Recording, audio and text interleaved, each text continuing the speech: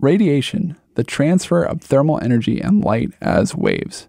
Fire is a great example of radiation. People warm their hands at the fire. Why?